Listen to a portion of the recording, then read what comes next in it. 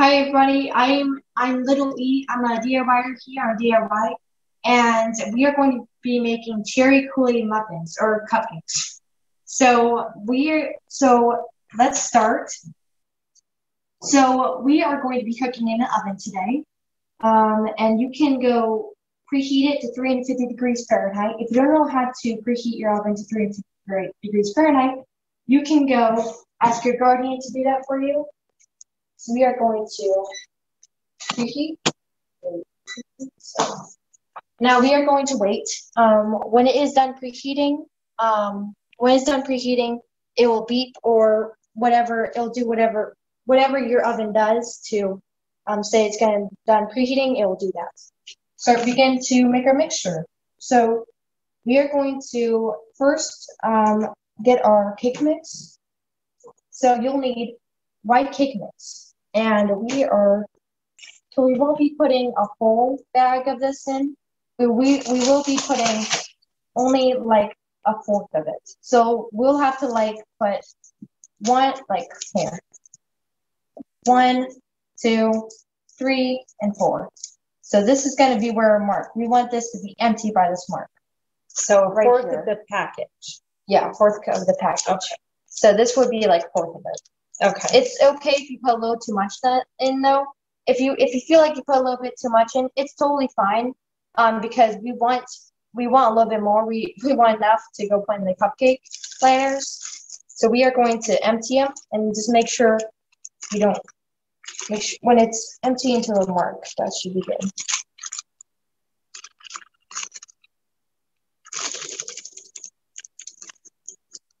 Okay, so now our next ingredient is going to be 1/4 cup of cherry Kool-Aid. Now, if you have lemonade or maybe like grape juice or something, or just Hawaiian punch, it's totally fine. And you could either have like a gallon of cherry Kool-Aid, like I just have a pouch, so I'm going to use that too. But you don't need too much cherry Kool-Aid. You only need 1/4 cup. So we have 1/4 cup measuring cup, and we are going to carefully. Let's do 1/4. We are going to carefully.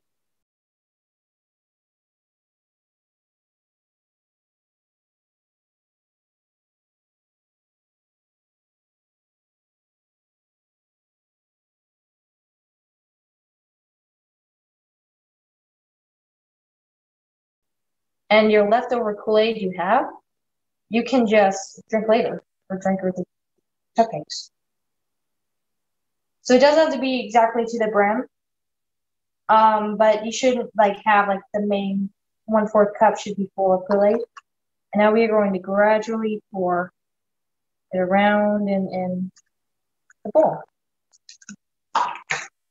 So now if you have all your Kool-Aid inside of your bowl and the powder and all that, our next step is going to be putting the vegetable oil in. Now, we're going to be putting 1.5 tablespoons of vegetable oil. So this will be 1 full of vegetable oil, and it's going to be a halfway full. So I'll show you right now.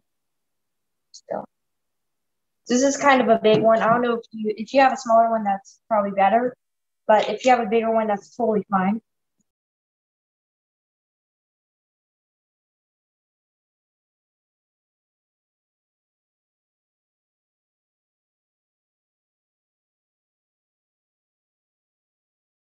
So 1.5 tablespoons of vegetable oil. Now what we have next, thank you. Now what we have next is 1 egg. So it doesn't matter the size of the egg. We just need one egg. Crack it on there. Kind of a little hard, but okay. That's a good crack job there. Okay, so now we got all of our ingredients into the large mixing bowl. And you can either use a tiny whisk or a spatula. It doesn't really matter what you use. I like to use a tiny whisk because it kind of gets the ingredients more dissolved. But if you have a spatula, that's perfectly fine too. But yeah, so we are just going to just mix until it is fully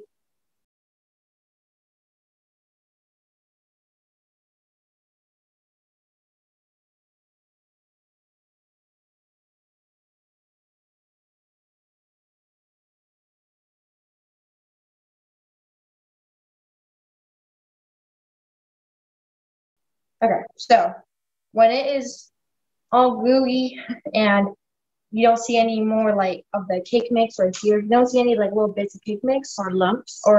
yeah, lumps. You got your mixture good. So this is lump free.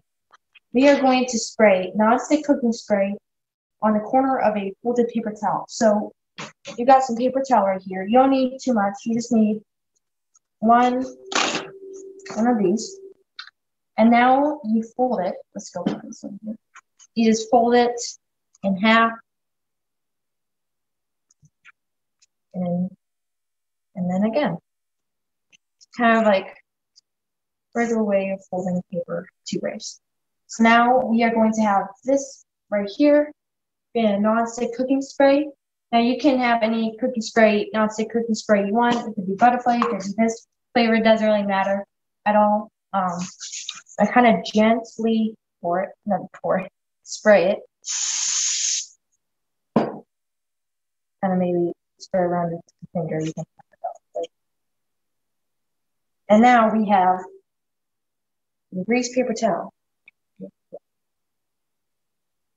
So now what you need is your cupcake liners. So we are going to get 6 cupcake liners. You could do any color you want. I'm just going to do plain white right now. Now we have our cupcake liners, and now we have a cupcake tray. And what we are going to do is we are just going to gently kind of, you don't have to like push the grease paper towel down into it too much. You can be just gentle with it and kind of grease it a little bit. So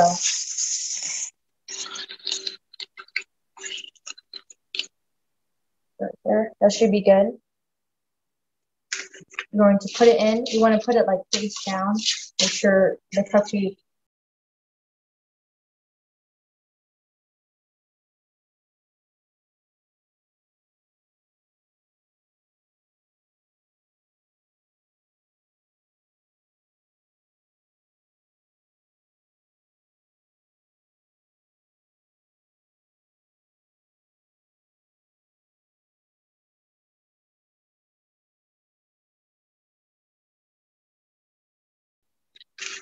Okay, so we got all of our cupcake liners all greased up into the cupcake tray. And just place them inside the cupcake tray right here. And now what we are going to do is we are going to get our mixture right here. Your whisk you can just place somewhere.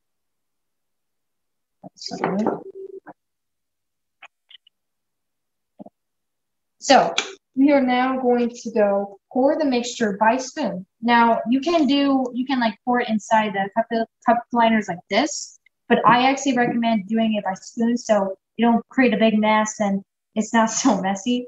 But yeah, and then yeah. So we are going to go get some spoonfuls of it and pour inside. And what I do is I kind of make sure that when it's time for it to pour in, that wasn't really the time, but I'm going to pour in right here. And it'll take some time to pour it in, but you get probably 2 spoonfuls of it.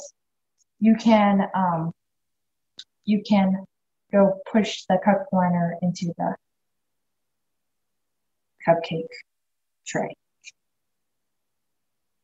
And what I do right is spin my spoon around, and then I spin my spoon around to go to the end. Now we want to get it halfway. So right here should be good, but we are not too quite done. We're going to go a little bit spoonful. We want to push it down when it's like 2 spoonfuls in.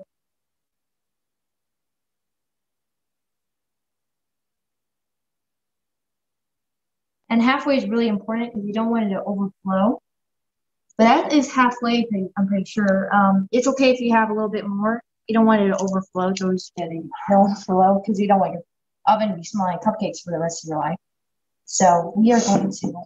So just keep doing it. I'm just going to pour the mixture in and get all the cup liners full of cupcake batter. So.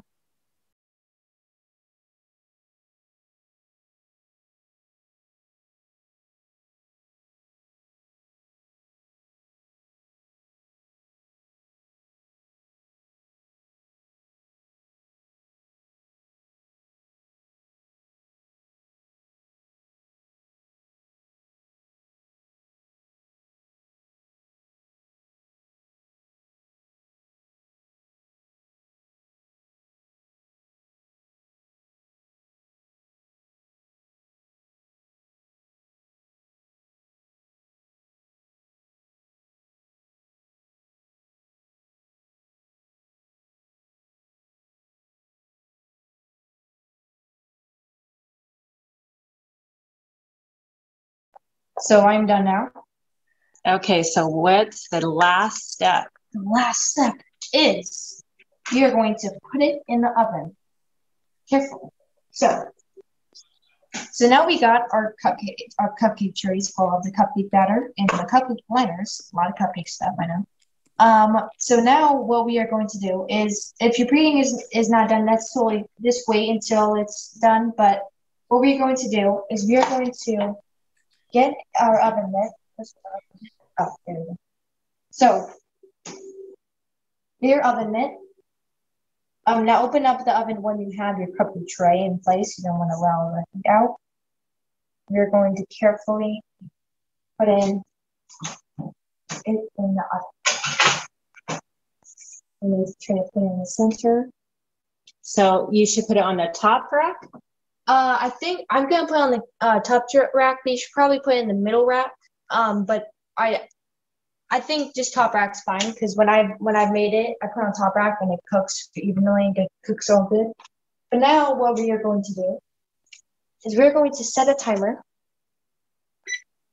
for 18 minutes. So 18 minutes we are going to set a timer for.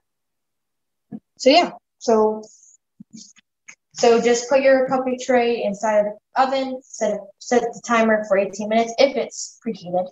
If it's preheated 350 to 350 degrees Fahrenheit. And that's our last step. So we are kind of pretty much done. But I'm going to share with you guys what it should look like when it's out of the oven.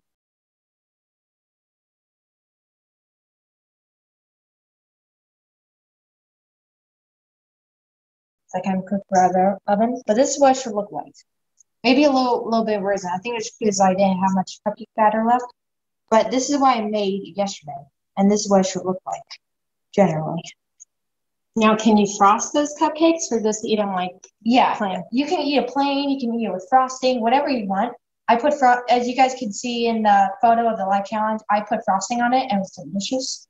But you can do whatever you want with it. So it's really, you can do whatever you want with it, you do. Thank you, everybody, for coming, for being here and making some cherry Kool-Aid muffins or muffins/cupcakes with me. So it's super fun. I'm super grateful for the opportunity. And as always, guys, stay cool, stay tropical, my pineapple dudes. And as always, nothing else. Bye.